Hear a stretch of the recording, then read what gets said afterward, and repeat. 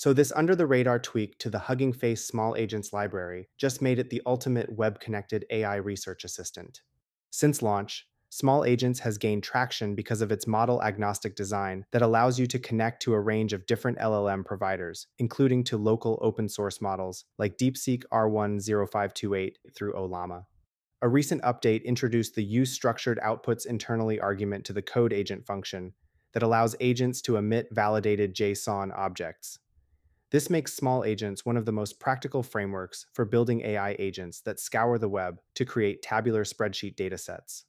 Paired with the built-in WebSearchTool, an agent can now fetch live data, run inline calculations, and return structured output. This tutorial will show you how to build a custom dataset for any topic using this new Smolagents feature, along with a local open-source LLM through Ollama directly on your laptop. And all of this will be done in less than 20 lines of code.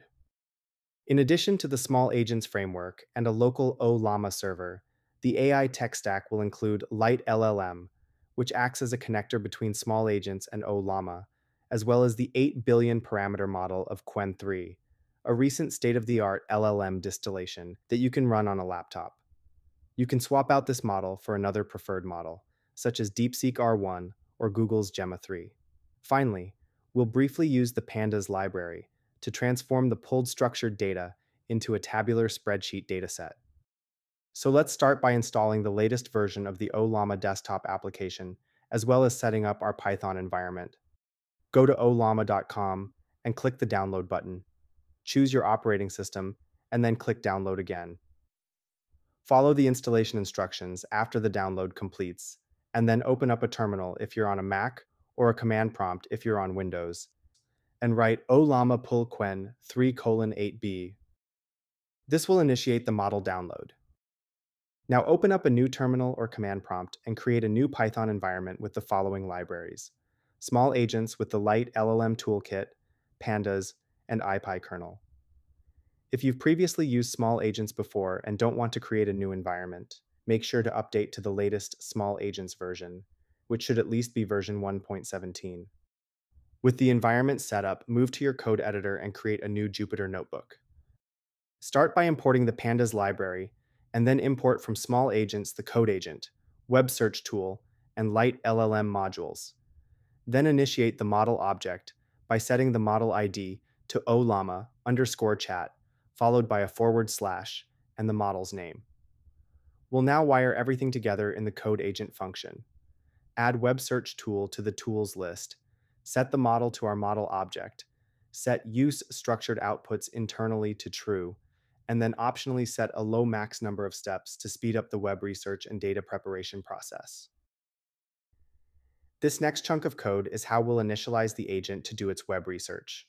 I'll show you how to do it for one piece of information, and then show you how to loop it to create entire datasets. Use the agent.run method, followed by a prompt that asks for the exact keys of data to be returned as a JSON object. For instance, here I've asked the agent to give me one fact about the Great Barrier Reef, along with a word count of the fact. I'll run this code and print the final result, which will stream the model's thinking as it iteratively works through the web search and data preparation process. You'll see the different steps as well as the execution logs that include search results and code used to natively calculate the requested word count with Python code. At the end, you'll see the final result, which is outputted as JSON. Let's now cover how to do this at scale as a means of creating an entire dataset. I start by declaring the topics, which is in a list of 3 tuples. Each tuple pairs a subject string with the 2 JSON keys I want back, fact and word count. Next, I initialize rows as an empty list. That's where every validated JSON response will be saved to. Inside the for loop, I unpack each subject and its keys, then fill a madlib-style f-string prompt that asks the agent for a JSON object containing exactly those fields. I then execute agent.run with the prompt. After that, I double-check that the AI agent output actually returned a dictionary and inject a field for the subject, whether it was the Great Barrier Reef, Mount Everest, or Saturn. Then I append the dictionary into the rows list. If for some reason a dictionary wasn't outputted, the code just logs and skips it. Finally, I use the Pandas DataFrame to coerce the dictionaries into a tabular dataset. And that's pretty much it. You can also export the dataset as a CSV or XLSX file for analysis elsewhere.